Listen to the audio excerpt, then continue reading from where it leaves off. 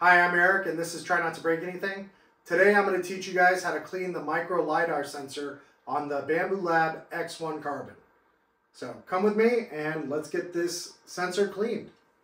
If you got this notification on your X1 Carbon, it means it's time to clean the LiDAR sensor.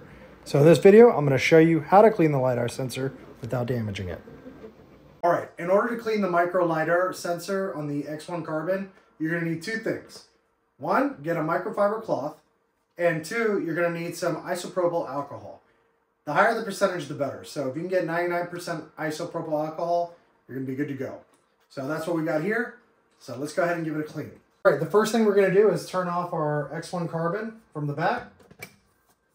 With that off, we're going to then go ahead and reach inside for the hot end and bring that closer for our access.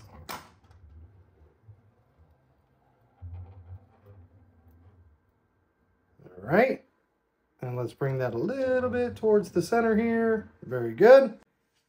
Here's what the hot end looks like from below.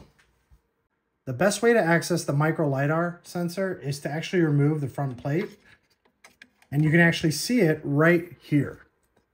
There is the micro LiDAR sensor right here.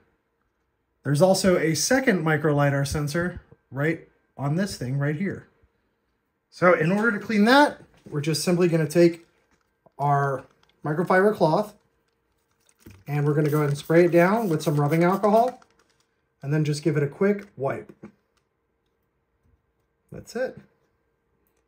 The other thing you may want to do while you're cleaning the micro LiDAR sensor is you're going to want to give this little pattern right here a cleaning as well. If you've ever wondered what this calibration board was for, it's actually used by the micro LiDAR sensor in order to calibrate the nozzle flow rate of your hot end before every single print. All right, and now with the micro LiDAR sensor cleaned and the calibration board being wiped down, you shouldn't have any issues unless you have another type of issue with your LiDAR sensor on your 3D printer. So with that said, we're all done here. I'm going to put the glass roof back onto my printer, turn it back on, and I don't know, maybe I'll print some benchies. All right, guys, this was a short and simple video. Thank you guys so much for watching. If you know anybody who's got an X1 Carbon or is thinking about getting an X1 Carbon, please share this video with them. It really helps me out growing the channel by sharing this video. And if you want to see more, don't forget to leave a like on the video. And thanks a lot for watching. All right, see you guys on the next video.